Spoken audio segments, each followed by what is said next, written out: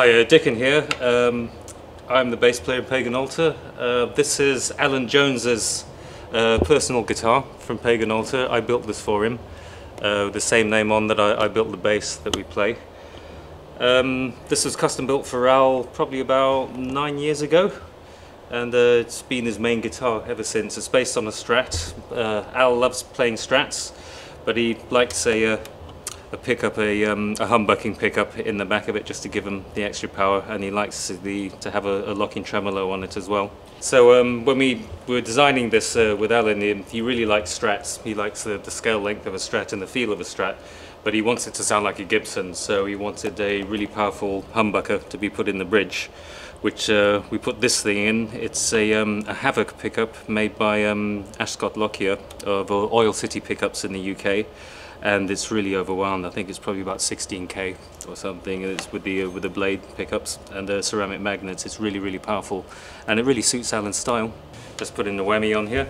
Alan always plays with the whammy, so this is a Schaller licensed Floyd Rose that we put on for him, and it's just your standard locking tremolo with the lock nuts up there.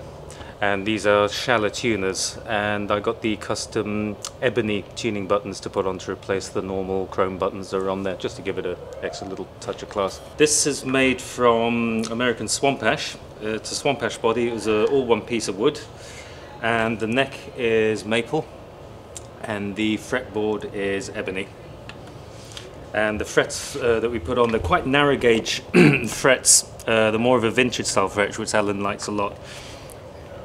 And the radius of this, it was a 12-inch radius. So Fenders are usually 9.5-inch radius, but we made this a 12 because we're playing with the whammy on there, and they're usually set for about a 12-inch radius, so we went with that one. And the controls here are pretty simple. There's a master volume, master tone, just your pickup selector there. And the switch here is a 2-position switch. That's for the humbucker. That just gives a series parallel function. Just if he's doing an acoustic intro, we can pop onto the parallel and just get a bit more of a top-end musical sound out of the pickup. The middle pickup is a Seymour Duncan vintage pickup, so it's like a split coil thing going on there. And the neck pickup's actually really nice. It's a Seymour Duncan 5.2.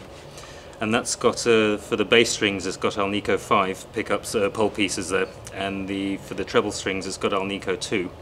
So it sounds a little bit compressed at low volumes, but once you sort of push it into an amp a bit, it sounds really nice, really good neck position pickup for a Strat. That sounds really great. So the design that's painted on here is it's a sort of a reworking of the Pagan Altar logo. If you look at the band's logo, it's got he's known as the Sorcerer, the sort of old man with a sort of flowing beard, sort of druid-like looking character.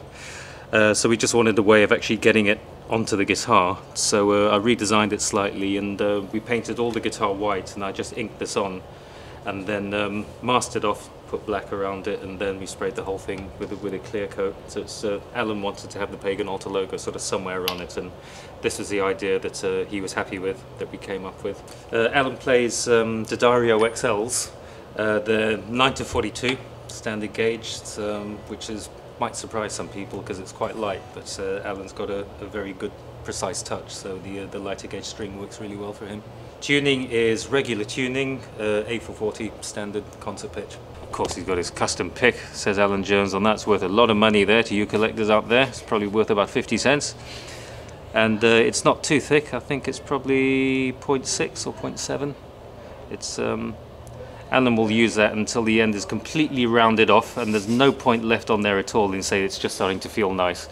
And then someone will ask him for it at the end of the gig and he'll give it to them. It'll take him 6 months to wear it down to a state where he likes it with no point left on it again. And the gear that Alan's using on this tour, for the last couple of gigs, he's just going straight into a Marshall JCM 800. So he's sort of pushing the front end of the amp, and all he's got on the floor is one of these. It's just an Echoplex preamp. These are really great. It just gives him a little bit of a boost, a little bit of a push for his solos, but the rest of the time he's a real old school player. He controls his overdrive with the volume on the guitar, so he's pushing the amps overdriven, and he'll play rhythm and everything with it slightly backed off, and then you can control his gain and his overdrive with the with the master volume on the guitar, and then just give himself a bit of a lift on the Echoplex preamp. So if you want to check out more about the band, go onto Facebook and check out official Alan Jones Pagan Altar.